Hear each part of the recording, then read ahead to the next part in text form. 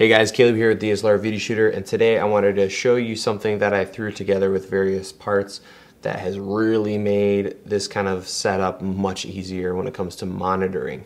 The problem with using something like this is a monitor arm.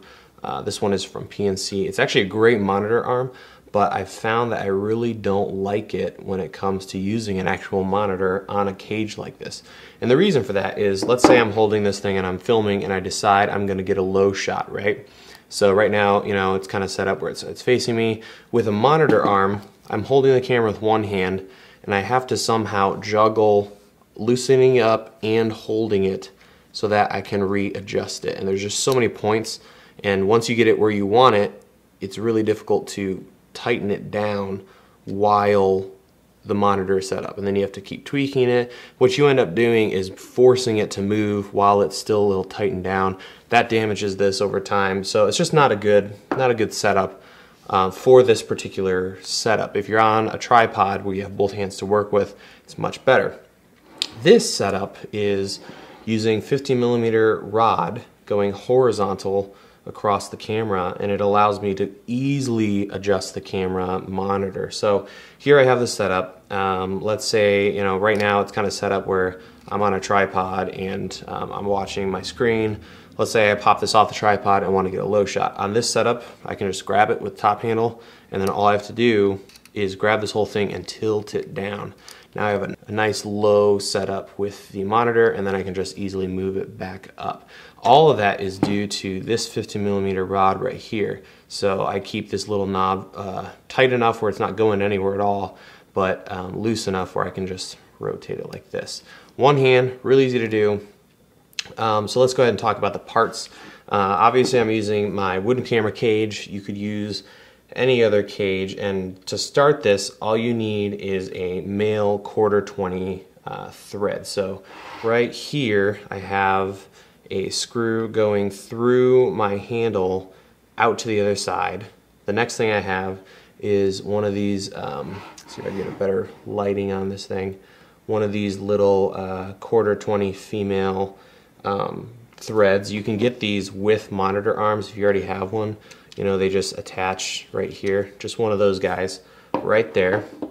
And then I have this guy right here, and all this is a female 1/4-20 to 15mm rod.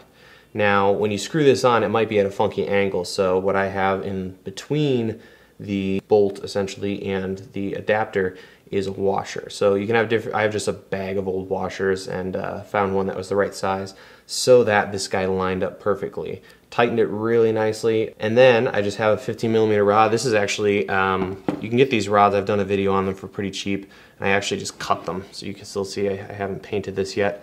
But that's a great way to get cheap rods. So this is probably 4.5, 5 inches long. And then on the end of that, all you really need is another 15mm to 1/4-20 to mount this up. I didn't have one, so I used like it's a 90-degree adapter from 15mm rod to another 15mm rod. So it's not really perfect, but what's cool is you can see here I actually run the power cable from my monitor through that 15mm hole, and so I use it and it works. And then I'm going from the 15mm rod to a female cold shoe. I use these all the time, and this is a specific brand that I use. There's lots out there, but they all suck. This is the only one I've liked so far. It's from J-Rod. You're gonna pay a little more, probably 15 bucks per pop, but they're tanks. I have like 4 of these suckers on various things, and it's great because I can throw the monitor at anything. And you could go straight from this adapter to the monitor itself, but I wanted the flexibility of being able to turn the monitor to the side. So if I had this thing screwed down, to turn it to the side, I'd have to, you know, disassemble it. Whereas this way, if I have a client off to the side or I have a second monitor, I can easily rotate it. And since I do my show and the camera is obviously in the wrong position, I'm not behind it, this way I can easily rotate it around. But for the most part, the idea is this thing lives in one position. So you find out where you want to put it, and then you just lock it down. And then to adjust it, you just actually move everything around. So that is my EVF slash monitor setup. What's cool about this is you could adapt these rods and change it up so that you have the monitor out here, and that way when you have this mounted, you could have a really nice EVF setup. So that's one way to do it. But I've really liked this setup. I've really enjoyed shooting with it. And if you're able to build something like this, you're definitely not going to want to go back to monitor arms.